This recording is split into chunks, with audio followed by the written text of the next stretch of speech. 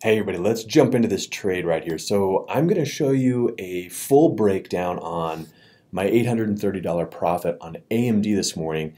Total scalp trade. It went pretty well. It was pretty quick, just 2 minutes, and it was actually, might have been just a little under 2 minutes, but let's check this out. I wanted to show you guys first the daily chart on AMD. So we're looking at AMD. You can see yesterday, AMD had a monster day. And so going into today, I was looking at this top right here. So we're getting kind of a high point here, and now we're approaching another high point. So could it be sort of a double top? Could it act as overhead resistance? Possibly. So what I thought would happen today out of the open was possibly a pullback, price action dropping to the downside. Now, in the current market today, I know that we could get that downside push followed by getting it bought up and then breaking to new highs. And you can see right now we're actually about to do that. So we did get that push down this morning, and then now we're rebounding, heading higher. So with that knowledge, let's flip over to my screen recorder here, and I'm also going to flip over to the 15-minute chart because that's what I like to trade on AMD. That it was about $830.12. It was a short position coming off this open, and I want to set the trade up for you before I show you the video. So my strategy, my go-to, I like to trade opening range breakups and breakdowns. And what I saw here was this last 15-minute candle indicated to me that we were possibly going to go lower. It was larger, more volume than the previous candles. It just looked really nice. So I went ahead and I placed my order below this candle's low. That's kind of what I like to do. I like to go anywhere from 5 to 10 cents below the low or high of this last pre-market candle.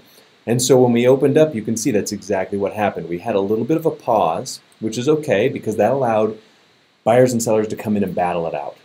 That brought a lot of volume to this candle, and then we got the drop. So let's flip over, let's show you the video. Okay, so I've got the trade up here on AMD. Now you can see I've got my order set right here. This is the short order, and then this is my stop loss. I put them together as a bracket because I think that brackets are necessary to get something time-stamped in their books. In case the platform goes down, in case something bad happens, I like to have a bracket in there. I usually have a target, an OCO target on this as well, but I don't on this one. You can notice that. So we're just a stop loss. I'm watching this thing in the pre-market, and I've got to adjust my position because it just pushed down against me. So you can see I'm going into the editor, I'm editing the prices, I'm going to change that to the current low. And then you can see I have a stop limit order on there.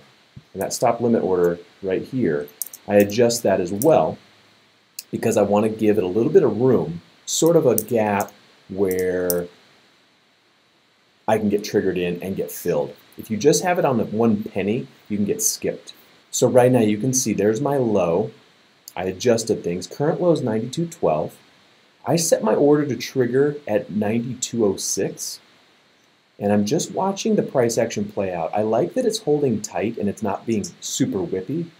And volume is starting to climb on it. I'm going to move myself up out of the way so we can watch that volume down here. You can see right now we're looking at over 600,000 shares of volume, and we've only been open not even a minute. So I'm looking for this to push down, trigger me in, and then get a smooth continuation of the downside because I'm going to use an automatic 25-cent stop. Now the reason I use that is I just keep it standard. That number comes from my back tests. This trade has been back tested many, many times, and this is actually trade number 102. So I'm excited to show this to you because I have some solid statistics behind this trading strategy. And so let's just see what happens. It pushes up a little, which is okay, but not lurching. It's still staying calm. I like to see that. Now as it starts to drop, I'm looking at the lows again and realize that I was a couple pennies off. So I actually make an attempt here in a minute to adjust my entry point. You can see I'm doing that here. I was a few pennies off. I wasn't 10 cents. I was a little under, so I was going to drop it to 92.02. But as you can see, my P&L lights up. I got triggered in, so I just said, okay, never mind. So I'm going to pause this for a quick second, and I just want to tell you what I'm about to do here. So what I like to do is once I get triggered into this trade, I have a stop loss in place. I have 1,200 shares. I'm risking $300 on the trade. My hope is to make better than 750, 2.5 Rs. If you don't know what an R is, I'll throw up a video here. You can check that out. But right now I'm adjusting my stop loss because once this trade gets to my 2.5 R, if it gets there, I like to change my stop loss to 2R. And that way I know I can lock in 2R. And then if it continues to drop, I have a bar by bar management strategy that I've recently adopted that I'm liking, which is allowing me to catch the larger movers without giving back a bunch of profit. So I'm going to hit play on this so you can see I'm adjusting my stop loss right now. I want to move it to 2R, which would be 50 cents. So I get that entered in. And the funny thing about this trade is that I keep watching it. It does get to my 2.5R. And then when I go to change the stop loss, price action actually moved back suddenly. So I actually put the stop loss in ahead of the price and it just cancels it on me. So we'll watch this and see how it plays out. You can see my P&L there. 422, 458, 470. I'm just watching this. I like that we're not retracing a lot. It's just gentle. It breathes a little bit. It pushes down, takes a quick rest, continues a little lower, takes a rest. That's fine with me. Everything seems really calm and stable. Volume's at 1.6 million shares right now. And we just keep watching. You can see the P&L. We're up close to 450. It came back into the 300s for a second. But soon, it'll push down and get into the 500s. And that's when I see things starting to open up a little. And the other thing to consider here is that this low right here, if we break that, that's a good sign. That's sort of pre-market activity low with nothing below it right now. So this could break and then keep falling. So I'm thinking this could be a larger move. But the minute I'm seeing this 633, that's got me really excited. And I want to go ahead and start thinking about moving my stop loss up. And here's my mistake.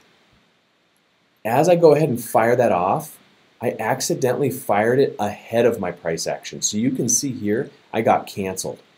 I actually made a mistake and I want to explain why I did. 2.5R used to be $630 and that was when I was risking $250 on each trade.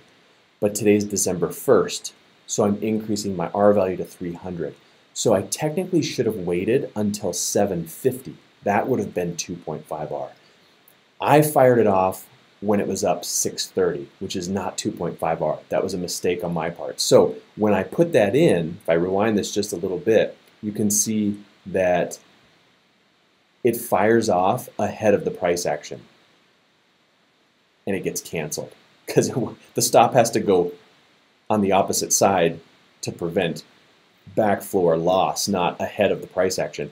So now I'm just naked on it and I decided, you know what, I'm just going to punch out. If I get a push down, I'll just take a nice push into more weakness and I'll flatten the position. You can see I'm up about 950. I fire that off and then if I pause this and move myself out of the way, you can see right here that I bought back and closed my short position of 1,200 shares at $91.37, which gave me a profit of $830.12. And that's how it played out. It was a nice quick push. It did not allow me to get into my bar by bar strategy because I screwed that up. If I would have been realizing that 2.5R was actually $750, not $630 from my old risking $250, I would have probably been able to stay in this trade a little bit longer. But as we can see, this trade bounced. It would have stopped me out. So I think I actually got away with extra profit that wouldn't have happened if I would have actually played it the way that I intended. Quick mistake. It happens. Even when you have some experience, you still make little mistakes. But fortunately, this one worked out in my favor, and I'm super pumped about that. So this is trade 102.